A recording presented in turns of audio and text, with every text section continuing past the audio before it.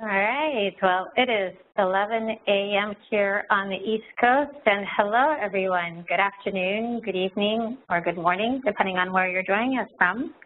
Welcome to Engineering for Change, or E4C for short. Today, we're pleased to bring you the latest in our 2017 webinar series on the topic of fighting Zika with technology and equity crowdfunding. My name is Yana Aranda, and I am the President of Engineering for Change. I'll be the moderator for today's webinar. The webinar you're participating in today is part of E4C's professional development offering. Information on upcoming webinars in the series, as well as archive videos of past presentations, can be found on the E4C webinars webpage, as well as on our YouTube channel and also on our webpage. Both of the URLs are listed here. If you have any questions, comments, or recommendations for future topics and speakers, please contact the E4C webinar series team at webinars@engineeringforchange.org. If you're following us on Twitter today, I encourage you to join our conversation with the hashtag E4C webinars and follow our Twitter handle here at Engineer for Change. Before we move on to our presenter, I'd like to tell you a bit about Engineering for Change and who we are. E4C is a knowledge organization and global community of over 1 million engineers, designers, development practitioners, or social scientists who are leveraging technology to solve quality of life challenges faced by underserved communities worldwide. Some of those challenges can include access to clean water and sanitation, sustainable energy and off-grid scenarios, improved agriculture, and more. We invite you to become a member of E4C. Membership is free and provides access to our news, data on hundreds of essential technologies in our solutions library, professional development resources, and information opportunities such as jobs, conferences, and fellowships. E4C members enjoy a unique user experience based on their site behavior and engagement. Essentially, the more you interact with the E4C site, the better we'll be able to serve you resources aligned to your interests. For more, please visit our website and sign up. Our next webinar will be on August 23rd on the topic of new technologies for connecting the unconnected. And we'll be joined by Sharada Srinivasan of One World Connected. This will be a really exciting webinar focusing on ICT for Z, and we encourage you all to join us. Please see the E4C Professional Development page soon for more information and registration details. If you're already an E4C member, we'll be sending you an invitation to the webinar directly. Now, a few housekeeping items before we get started. Let's practice using this platform by telling us where in the world you are. In the chat window, which is located at the bottom right of your screen, please type in your location, and I'll go ahead and get us started by letting you all know where I am. I see we already have folks entering their feedback. So I'm here in Brooklyn. We already have someone here from Denver. Please feel free to enter your location into the chat, and all of your questions should be reserved into the Q&A window, which is located immediately below the chat. And I do see that folks are already using the Q&A window to answer this question in particular, but do use the chat window. So thank you for joining us from Athens, Ohio, from Oregon, from Chicago, from Rhode Island, and all around the States. We'll see if we have anybody from around the world. The Q&A window should be used for questions, which are going to be reserved for the presenters, and that way we'll be able to keep track of all those. If you're listening to the audio broadcast and you encounter any trouble, try hitting stop and then start. You may also want to try opening up WebEx in a different browser.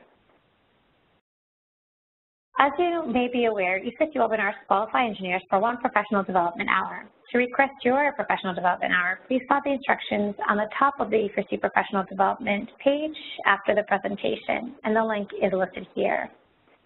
All right, all the way as far as Hawaii. Thanks, everyone. Welcome. So I'd like to take a moment to tell you a little bit about today's webinar and our presenter. For most social enterprises, especially for hardware-led social ventures, fundraising is one of the biggest challenges. The emerging practice of equity crowdfunding is best known for its capability to scale and bring products to market. Today, we are very pleased to be joined by Meg Worth, the CEO and co-founder of the social enterprise MATERNOVA.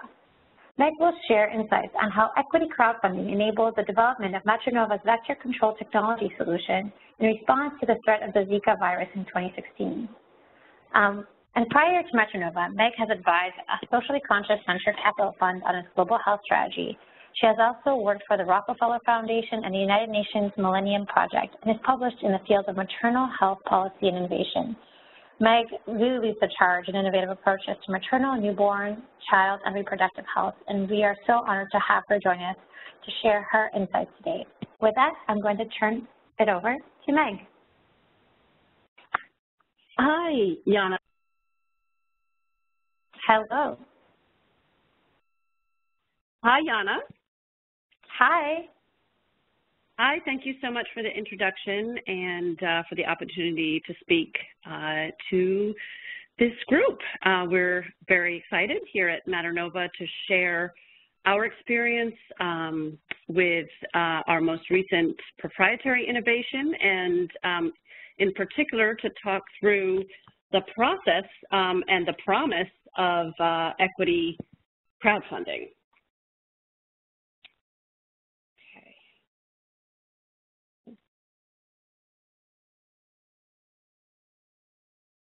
Just give me 1 minute for the slides. No. Okay. There we go. Let me start by telling you a little bit about MATERNOVA. We are a social enterprise with a global focus. Our mission is to accelerate the speed at which innovative technologies are adopted and distributed, particularly focused on the time of childbirth, which is a time of greatest risk for mother and newborn in many countries around the world, including the United States. If you'd like to follow us on Twitter, the Twitter handle is @MATERNOVA. I'll be telling you more about the textile product that is our latest innovation to fight Zika, and that has its own Twitter handle and following. But I'd like to tell you a little bit about MATERNOVA first. We are very pleased to have partnered for this project with AmeriCares and with Alessandra Gold, and we are funded, as you'll hear, through equity crowdfunding, through a platform called Republic, which has become a tremendous partner of ours. And the initial grant as part of a Zika challenge came from Grand Challenges Canada through CamTech. So a lot of folks were involved in facilitating this process, and we really like to, it's fun to talk about because it is so very different. The title of the seminar is a novel wearable solution, and those of you who are deep into the global health space will understand the pun there. Solution to fight mosquito-borne illness and launched with equity crowdfunding. So a couple of highlights about us. We are still a startup, but we do have some excellent traction behind us. We are a revenue-generating company. We do a lot of our work through e-commerce.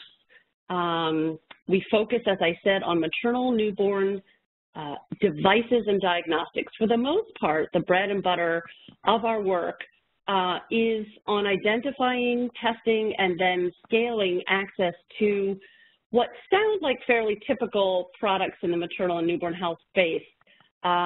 New kinds of incubators, new kinds of jaundice devices, new ways to stop postpartum hemorrhage. However, usually these are truly faster, better, cheaper, more rugged, and very innovative products. I'll be able to tell you a little bit about them in a moment. But that's the bread and butter of what we do, and you'll see why the Zika innovation is so different. And then finally, funding we've raised has been through angel investors and equity crowdfunding is the majority of it. It's my job to make it look easy, but I can tell you it's been, a very long and up and down process, and we're happy to be where we are today. So, a little bit more, we deliver innovative solutions for obstetric, newborn, and reproductive health in emerging markets via e-commerce. We're building a network of professionals providers, decision makers, frontline health professionals who we reach through a list that we've developed in-house as well as through social media. What we tend to do is carve out or create through our own inventions exclusive distribution rights and in-country distributor networks. And then we also do spend quite a great deal of time on making sure that the devices are safe. Not only have they gotten the proper regulatory approval, but we have used our network to test the product, and they have provided specialized qualitative and quantitative feedback. So this is all with the idea of building a platform and a brand that can be trusted over time so that people know, we're only going to carry the products that work. A couple of the innovations that we do distribute that we're very proud of for a range of reasons. Our signature focus is on postpartum hemorrhage. As many of you may know, this is postpartum hemorrhage is a leading cause of death for women around the time of childbirth. It is truly an obstetric emergency. You have 2 hours to save a woman's life once she starts a massive hemorrhage, if you cannot get her to transfusion, to care, to a series of other clinical interventions. So this is perhaps one of our most beloved devices because it is so simple. It's a neoprene suit. It's entirely external. It's non-pharmaceutical.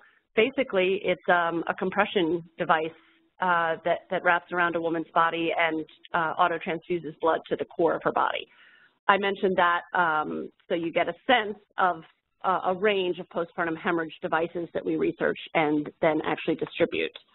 The next example is more in what you might think of as a typical medical device, but each of them has a very interesting, often decade-long history behind its development, and I could do a webinar on each and every one of these.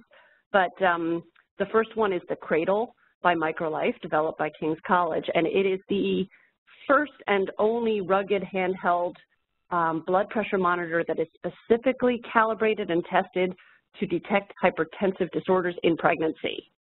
So there's a lot to unpack there, but it is an amazing little device unlike anything else that is out there. And the item below that is we have partnered with Philips. That is a wind-up fetal heart rate monitor that allows you to monitor fetal heart rate, a Doppler, off the grid. Then finally, in the third column, an example of infant warming and hypothermia. We have the Warmiloo device, which is to warm infants either in transport, in the home, or in a facility. And it's been used for all of those purposes. You can check that up on our website. It's very exciting and very low-cost reusable device. Finally, in the lower right, another one of these very interesting global health products that has perhaps a 15-year history behind it. And we've been involved for, I would say, the last 8 years in total in researching the attributes of the device, pilot testing in different settings, adaptations of the device. And this is a stick-on liquid crystal thermometer that allows non-literate, non-numerate mothers and healthcare workers to test, actually to be alerted to the core temperature of an infant. So it was developed to detect hypothermia, but we are actually working with a partner to expand its use to develop both high fever and hypothermia. And this is, in large volumes, this costs just, perhaps 15 cents for a reusable little device. So that's a very quick overview. Let's see, 5 examples of about 45 different products that we distribute. And just to give you an idea of the type of work that we were doing and researching when the Zika challenge came along. Because I know a lot of folks on the line might be most interested in the equity crowdfunding. This is the issue that plagues all of us with tech and other startups is how do you raise funds? We have been fortunate enough to have a very positive experience, so I just want to insert here a quick overview. On the right, you will see the other sources of funding that MATERNOVA has used over the last 5+ years. We started with grants, both a couple small and large. We then moved, we had loans. We raised a seed round from impact or social enterprise angels. And we were able to raise some funds through prizes and business plan competitions. We did one small but successful, very small crowdfunding round on MedStarter. So these are all the pieces that we've used, and I know a lot of other entrepreneurs who are listening will be familiar with putting together a range of different sources of funding. What happened in early 2016 was that Equity Crowdfund, well, actually Republic approached us, and Equity Crowdfunding really burst upon the scene. In short, what Equity Crowdfunding does is it democratizes angel investing. So taking the model of the general crowdfunding, it actually applies that to the general public. And what was once a very exclusive club made up of folks who had a certain number of $1 million or more in assets or in the bank, those were called angel investors. What was once this exclusive club has now been opened, at least in the US and other places where the legislation allows it. It has now been opened to the crowd.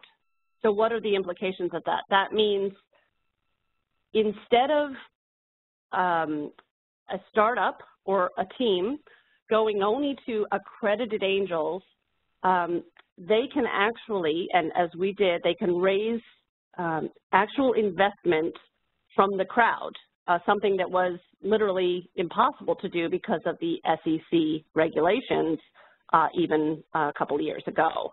So this is really a sea change, and it's hard to it's hard to overstate what it means for startups. Why else did we work with Republic and go for equity crowdfunding? We loved the fact that they focused on impact and women-led companies.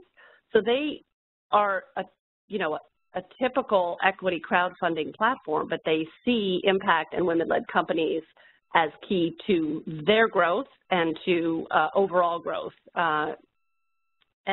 So we found this very, very exciting. Second, equity crowdfunding, there's a lot of details on this, but there's less obsession with valuation of the company. So when we've worked with traditional angels, we've spent months talking about how much the company is worth. The way that equity crowdfunding works is that, you spend less time on that, is the simplest way to say it. And there is an implicit understanding that it is hard to value an early stage company, and you're able to just move ahead, postponing that issue. Third, as I mentioned, this is really the key, and the light bulb is democratization of angel investing. We love anything that democratizes finance, financing startups, and technology. So that was a no-brainer for us. Faster and potentially less resource intensive than angel groups. Yes, from start to finish, the whole campaign was about 7 months. So that certainly proved to be the case, that it was much faster. And it's just more creative, which also fits our mindset, open to investors and opening the whole concept of investing to other engineers, to social scientists, to really anyone who had a passion for the idea and saw the promise. Okay, so I will say more about the equity crowdfunding, but encourage you to look at republic.co to look at our campaign, which is closed and was successful, and helped to launch the product that I'm going to talk about right now. And I will pause for 1 minute here.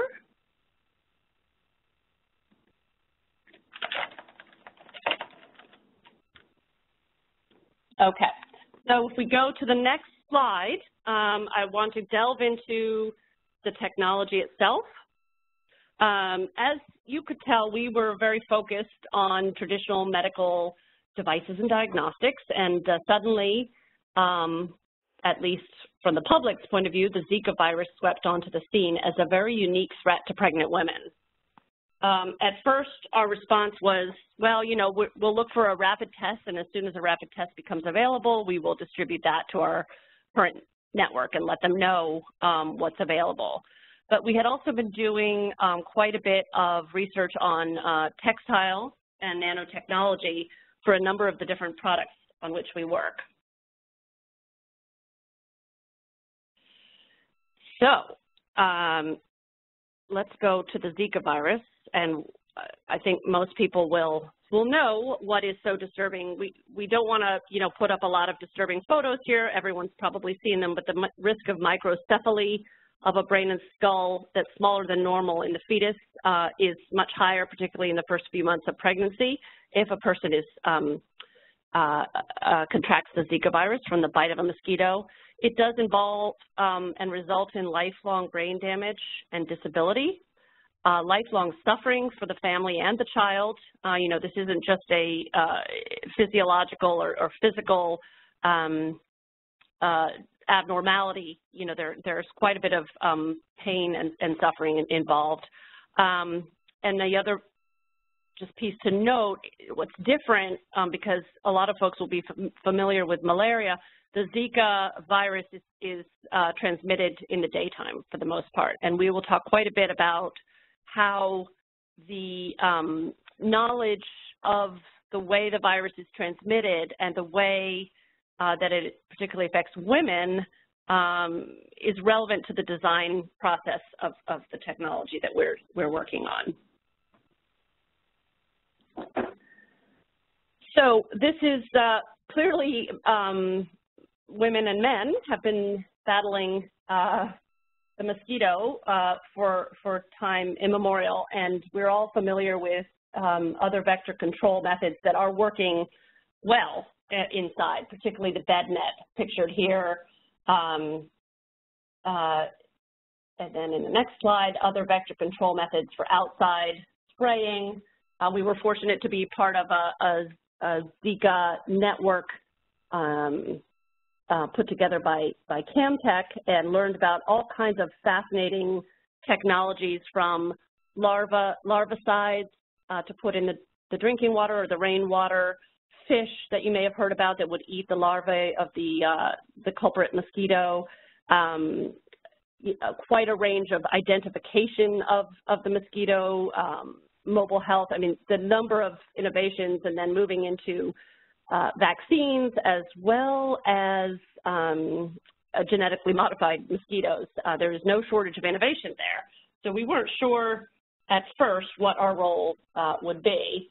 What we did know is that our network focused on women, empowering women, and all of our research and all of our advisors focused on women. And what we did know is that women who were pregnant were very afraid. There were the news stories and the data on women hiding inside, and their only option seemed to be, you know, in a personal sense, was to spray themselves with insecticide.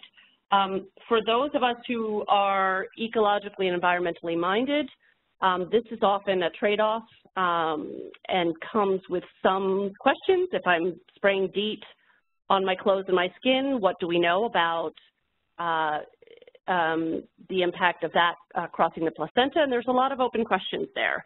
So we set about and we worked with the Camtech team, and we focused on nanotechnology, and particularly on textile. And the fabric and innovations that we had uncovered basically looked at repellent in a new way. Instead of spraying it onto the skin or spraying it onto the fabric in the course of or actually after the manufacturing process as a separate step, this new technology embedded the insecticide or the repellent at a molecular level as part of the fabric. It's a repellent with a long-standing safety profile in Europe and elsewhere. When it was put into this form, it has no odor, and it rests on the outside of the fabric. What is most important about it is that it retains its strength over many, many washings. So often when you get at a textile that's been sprayed with permethrin, et cetera, it really doesn't last for a terribly long time. So these are just a few of the aspects of the technology that were so exciting to us. And we decided to enter the idea and put it in front of grand challenges. And what was truly innovative from a gender perspective was thinking about this from the point of view of a pregnant woman, all of us on the team having held that identity at one point, and being able to really talk to women and midwives and OBGYNs around the world about what was missing. If you think about the inside and outside vector control, a lot of that works well for, let's say, for malaria, where you tuck yourself under a bed net for the evening. What's different about Zika and the risk to women is, first of all, its greatest risk is to pregnant women in the early stages of their pregnancy when they may not know they are pregnant. Second of all, women work. They work outside the home, around the home. They travel to gather water and other materials. They may sell in commercial areas, in the suburban and urban areas that are at greatest risk of Zika. So there are many aspects to a person moving through time and space that really were not well covered. Again, if we go back to the spray, it's just not culturally acceptable in many countries to spray yourself from head to toe with a repellent that does smell. It's also, frankly, quite costly. And we developed a partnership with AmeriCares and worked quite a bit in El Salvador to validate some of the cost and user perceptions related to mosquito protection. So what was truly innovative for us was putting together cutting-edge science, the nanotechnology material, fashion, which I'll get into in a minute, and then our global distribution ability, and being able to see that there could really be a market for something that was truly woman-controlled, that was not specific to pregnancy, but could encompass pregnancy. And that item was really apparel. So we go back to, again, controlled by the woman, worn by the woman, travels with her wherever she goes, costs less than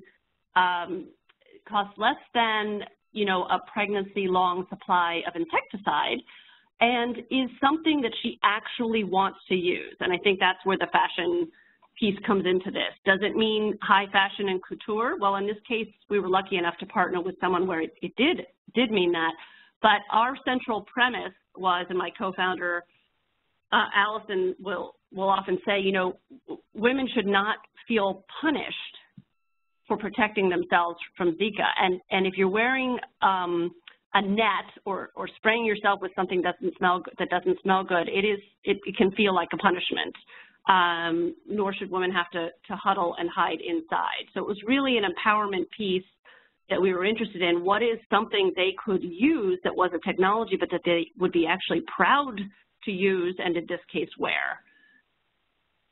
So the first sketches were, you know, pretty basic, but we had to get started. You know, we knew we had to get started in El Salvador. We had a very exciting partnership with AmeriCares in that they were already giving out anti-Zika mother kits to all of their pregnant women. So they were very interested in doing a qualitative study with all of the pregnant women to see what their response would be to protective apparel that was embedded with the nanotechnology.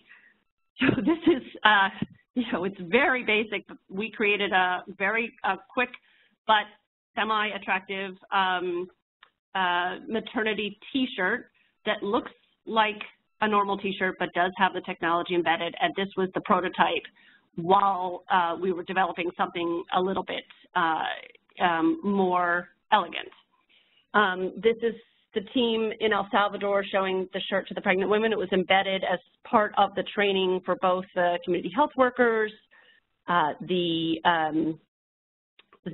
obstetrician, and the women were all told about the repellent being embedded in the shirts, and then they wore them and provided feedback. And let's go to the next slide. Here you can see they've got some of the training materials on the right, and the women have the shirts. So this was part of what we were working on from early 2016 through to the fall. Okay.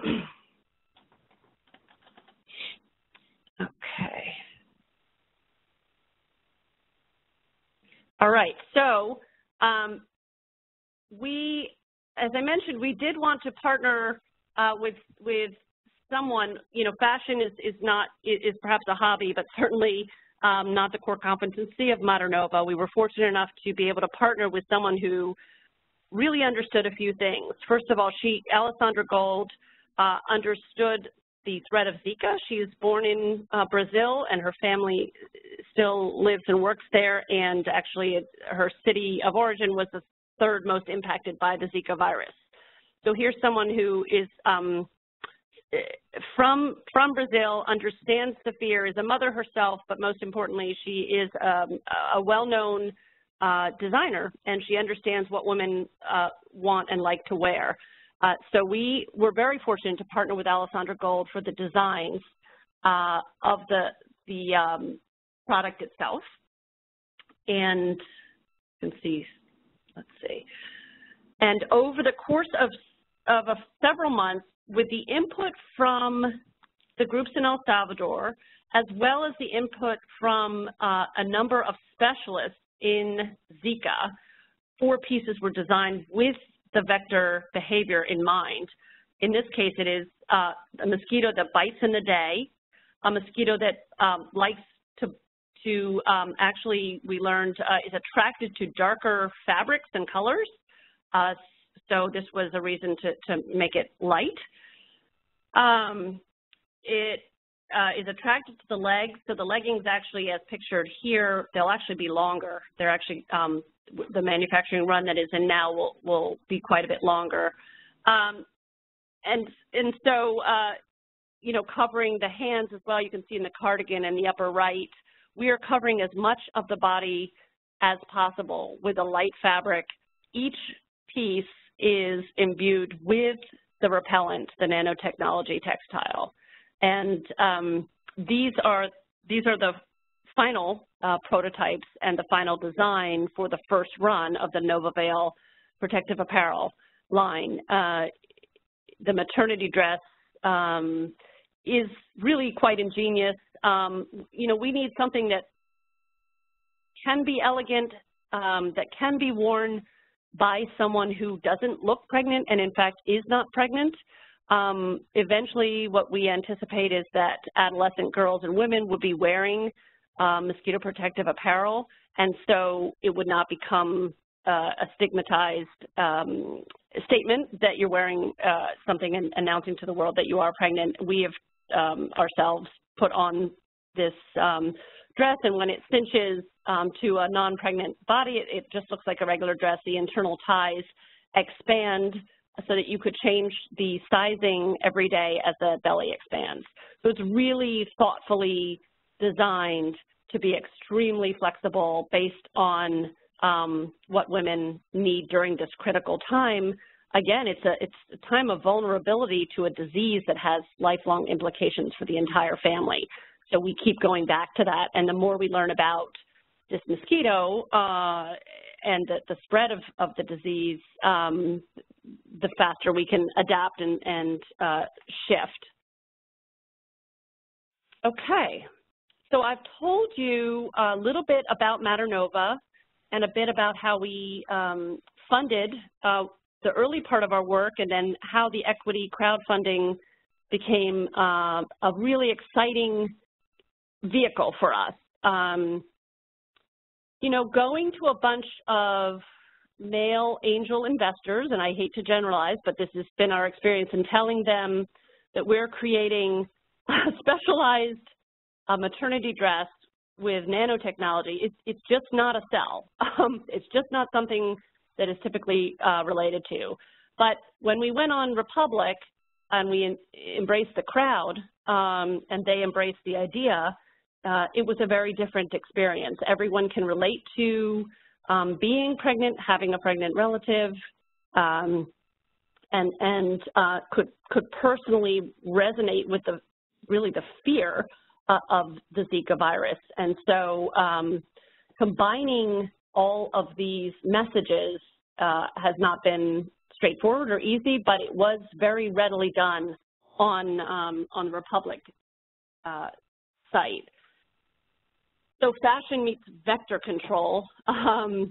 We are still working on the messaging around this as the Zika epidemic ebbs and flows.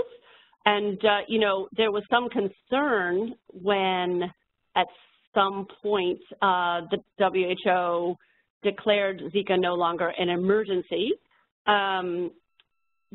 But if you stay in touch with the folks on the ground and the CDC and others tracking the disease, because it's no longer emergency, is not necessarily good news. It means it's settled in some areas, and there are many folks who are waiting to see how and when and if Zika does make a comeback. In the meantime, it has affected thousands and thousands of women with, I believe it's the latest count is 2,600 infants born with the microcephaly and the lifelong burden just in Brazil alone. It is also still being found in areas of the U.S. But beyond Zika, you know, it's very important to note that we think that that this idea of personal protective apparel that people actually want to wear will have very interesting implications in the fight against other illnesses. First of all, the same mosquito that carries Zika also transmits dengue, yellow fever, which you will have seen in the news this year in Brazil, and chikungunya. Some recent work has shown that the single bite of one mosquito can transmit 2 or 3 of these at once. And so you begin to look at ways in which protective apparel could have a very long, cast a wide net, so to speak. Beyond that, there's a bit of research about malaria and biting, you know, sort of in the early evening when people are not tucked away under their bed nets and are at risk of the malaria mosquito transmitting disease. And then finally, another massive public health, really it is an emergency at this point in the U.S., is Lyme disease. And this textile does repel the ticks that carry Lyme, and so we're looking at that piece as well. But it is an interesting case of a solution to a particular disease that was very specific to time and place, but actually has you know, very, very wide-ranging implications to some of the truly the scourges of man and womankind as far as fighting disease in a new way. Now, we would never say that people should wear this, you know, wear a dress and therefore, you know, be protected. The recommendations will always be that you also want to apply some skin-based repellent, that you also want to use a bed net, that with Zika you also need to use condoms because it is a sexually transmitted disease, and you also want to do all of the other vector control methods. But we do think that it is a very new tool, and we are working with some groups to test a very basic but still attractive version of this dress in refugee camps and elsewhere for adolescent and women of childbearing age who are at risk. So I'm going to wrap up in about 4 or 5 minutes so that we can we can get to questions, but I want to just circle back to the equity crowdfunding on Republic. There are other platforms as well. We can only speak to our own experience, and the fact that the timing was perfect here. We have, not been so lucky with the timing on other financing rounds, and so it's joy, frankly, to be able to talk about this one. We were one of the first 4 companies to launch on the platform. We were able to raise over $100,000 to launch NovaVale, and we did so in 6 months, which is quite fast for a company like MATERNOVA, Women's Health, Global Health. This is probably the most exciting piece, is that we attracted dozens of new investors. An investor, an angel/equity investor on a crowdfunding platform like this can invest as little as $10 or $20 and become part of the company, can become an investor in the company. We had folks that did much larger investments, but to us, each of these means a different kind of support, and people are able to invest what is important to them. And what's important to people who can only invest $20 is different from what's important to others, and that's what's so exciting about this mechanism. And then in doing that, as I mentioned, we feel like we were able to participate in the democratization of angel investing. Just to speak briefly about our market opportunity for the NovaVale line, we are obviously looking first at early market penetration into Latin America, specifically in El Salvador, where there already are active users of the line, and we're doing a follow-up study with the folks in El Salvador to see how the women like the more complete outfits that were designed over the course of the fall and winter, so the full dress and the leggings. I should note here, because I think I left it out, that the qualitative results were really strong. So women, over 95% of them liked wearing the apparel. They understood what it did. They might have had some input on color and fit and that sort of thing, but in general, the response was quite strong and positive. We'll also be looking at engaging our in-country distribution partners in West Africa and other places at risk of mosquito-borne illness, and government clients and ministries of health. So this is a really new territory. We have to market it to some as purely fashion, and we have to market it to others as a public health intervention. And we're working on doing the right studies and effectiveness trials to be able to do that wholeheartedly and with strong clinical evidence. With the confluence of the Republic launch, the threat of Zika, and this innovative approach, we were lucky enough to be featured in Forbes, Mashable, and BBC, all of which helps to fuel demand and marketing of the product worldwide. But I think I will stop there and have plenty of time for questions. I think, this particular example, we're really excited about it because it is truly woman-focused and girl-focused, and it's truly new and different. We're interested in ideas, input, partners, people who want to pilot, and really all of the above to make this a reality, because we do believe that women, who are carrying the next generation should not have to live in fear and should not have to feel as though they're being punished. They should feel empowered as they move through their day. And that's where I'll leave it. Thanks, Yana. Thank you so much, Meg. And I have to tell you, this hits very close to home for me personally as a recently new mother who was actually quite nervous about travel. We have family in Puerto Rico, and that's a region that was hit also quite badly with Zika. So my heart goes out certainly to all of the pregnant women and new mothers throughout these regions that had to fear for, their children's lives. And this is really exciting to see your investment in new technologies. So at this point, I'd certainly like to open up the floor to questions from all of our attendees. For Meg, I'll go ahead and get us started with a couple of questions that came to mind for me. Of course, congratulations on your success with Republic and your ability to attract investors. It's really exciting to hear your success story. I'd love to hear from you, if you can share with our attendees any tips for effectively leveraging Republic or other equity crowdfunding platforms.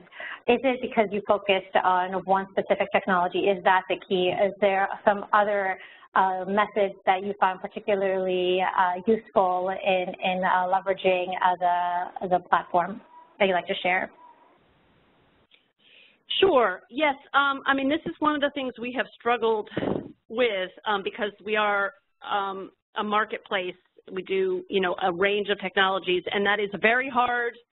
As it turns out, it's hard to fundraise for, at least in the global health space. And so I do think it's.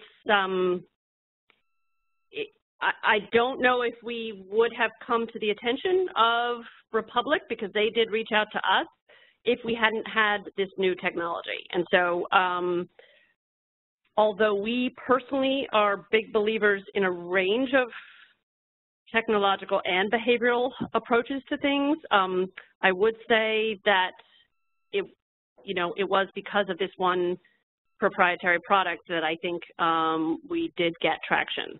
So that's the honest answer. No, appreciate your honesty, certainly.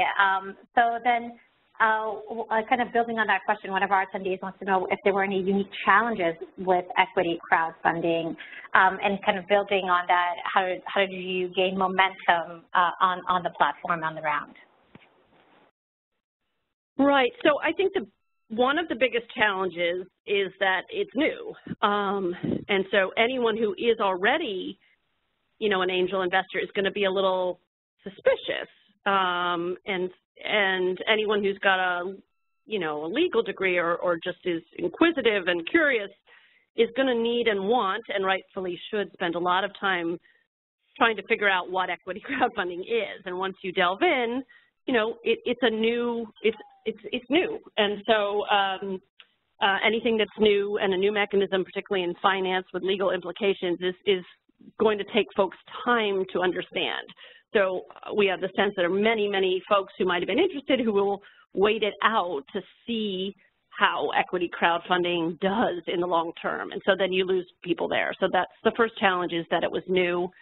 A second challenge is that it was hard to get small international investors.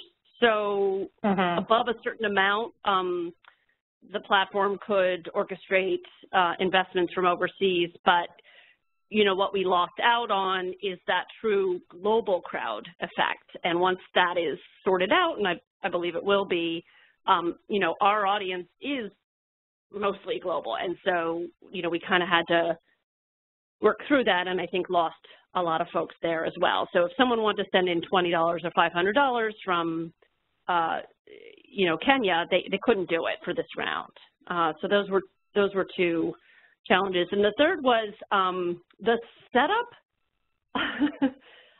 from an organizational capacity point of view, and just the things that you have to do to file with the SEC are quite monumental. So this is not, something where you just load up your ideas and you're good to go. And it took us probably 2 months to prep it, working with their legal and accounting team.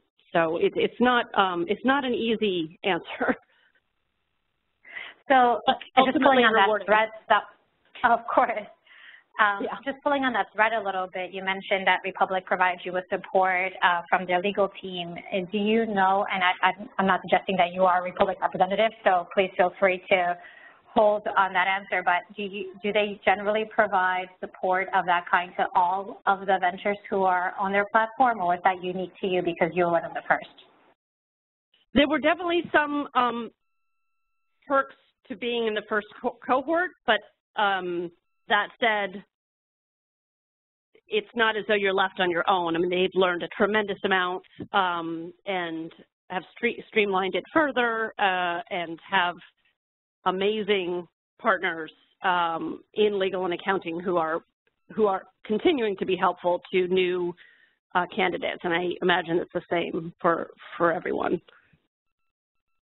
Okay, that's great to know. It's really helpful. Another one of our listeners wants to know, and you mentioned that you actually did, as part of your fundraising strategy, do regular crowdfunding. So maybe you could speak to how Republic is different than, let's say, Kickstarter in terms of benefits. Sure. I mean, I think what that Nadine is referring to is benefits to an investor. So for Kickstarter and Indiegogo, you are putting in funding for the product, and you're getting a reward, usually some aspect of the product in its prototype phase or beyond.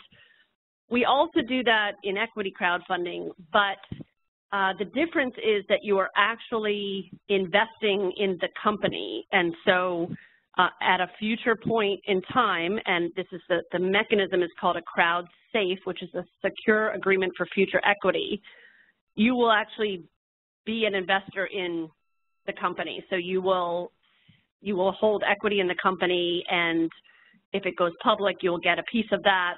If it's sold, you'll get a piece of that. So it's a complicated transaction, but that's the big difference. Got it. So that's really, I think, a powerful differentiator, and the fact that you can invest as little as $20 certainly is exciting. There's an extension to the question. Do you see, from another listener, do you see downsides to having a term sheet with many more participants? Is there any impact on business decisions? Sure, and you know, it's again, we're obviously risk takers, right? I mean, we have a startup, we work in global health, we are doing equity crowdfunding, we have a very strong appetite for risk. That said, and we're learning this live as we go. I should mention that one of the benefits of equity crowdfunding, or at least the way that Republic does it, is that the way it is structured, you deal with a single entry, let's say, on your cap table for your business. And there are some intermediaries that organize and manage all these folks. So that doesn't answer the business decision issue, but from just the mechanics of the business and the shareholders, they are, managed as a group. From the business impact decision, absolutely makes a difference. So, we'll have to see, but we do feel very much accountable, and we are accountable to those folks who invested in the NovaVale line, and we have to report to them not just product milestones, but also the business milestones related to that line of our business. And because there are so many of them, and because of the public nature of the raise, they do weigh quite heavily in the business decisions. So, for example, had this not been raised through equity crowdfunding and we ran into, let's say, X, Y, and Z stumbling blocks related to NovaVale, we might say, well, let's delay that. Let's put that product on hold. We do not have the same sense that we can or should do that because of the type of investors that we have behind that product. So that's sort of a general way of answering it, that yes, it absolutely does affect the business. Thank you. That's really a deeply insightful answer. Another question now, pivoting a little bit towards the technology itself and the impact of the technology. In the case of Zika-infected women, apart from microcephaly, which is an impact to their newborn, are there any other avoidable outcomes?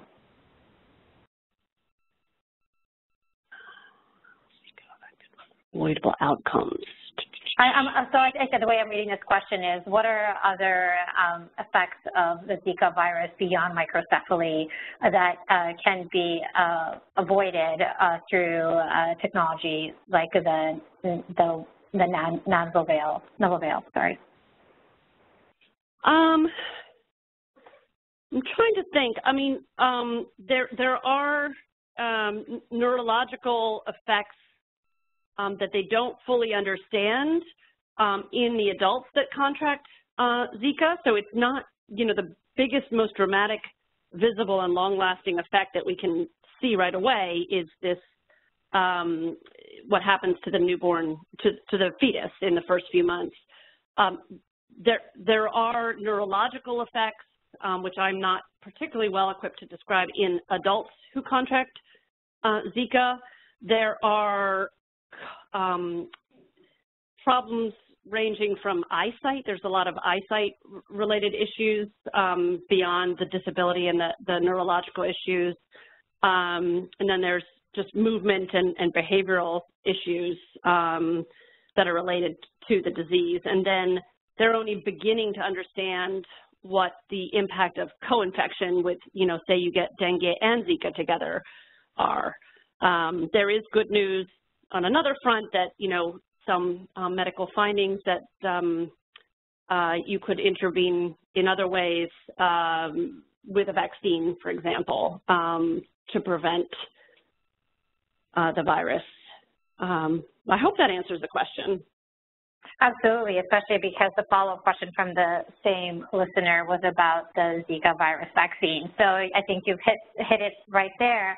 But you did mention that you were looking at other applications of the NanoVeil, including malaria, obviously, dengue. How far in those investigations are you? How close are you to releasing, the versions of the NanoVeil that are applicable to other diseases? Sure.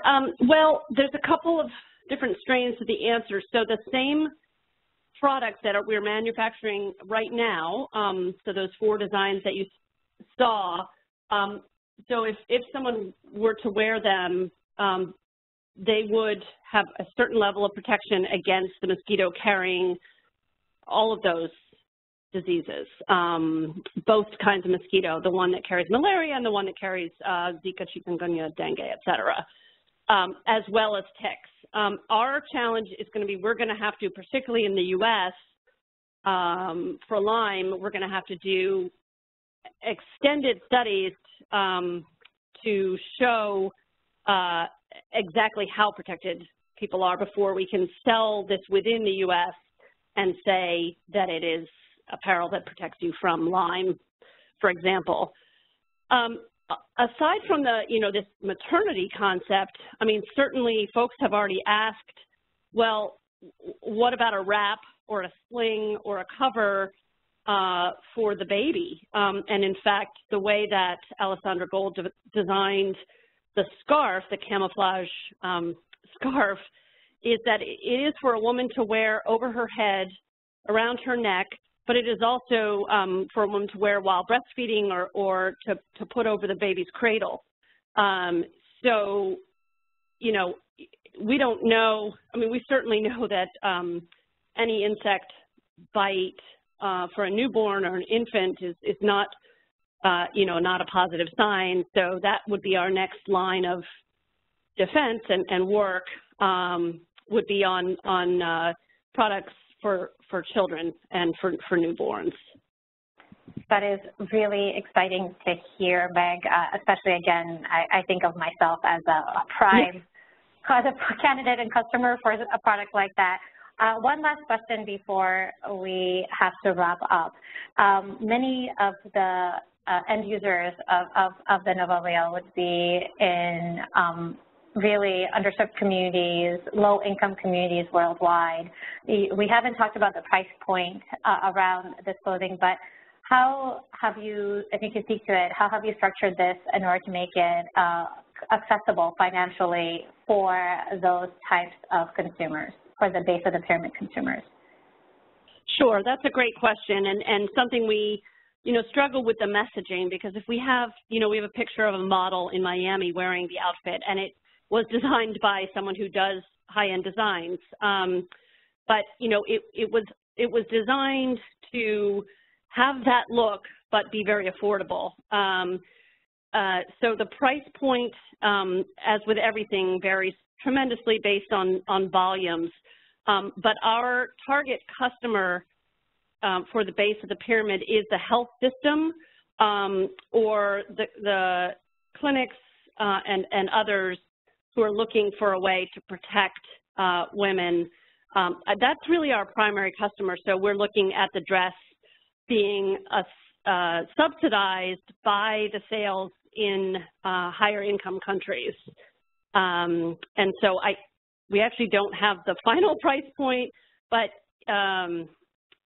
I will say that the entire design and production and distribution strategy is being developed, and really the business model is being developed so that it will be affordable for women at the base of the pyramid. And in the same way that we worked with AmeriCares in El Salvador, the women actually didn't pay for the prototypes they received. They were received as part of a package. They didn't pay for anything in the anti-Zika mother kits. They're low-income women at highest risk, and that's how we would hope to and plan to, get this to them, that it would be a public health tool, not a luxury item that they would have to purchase.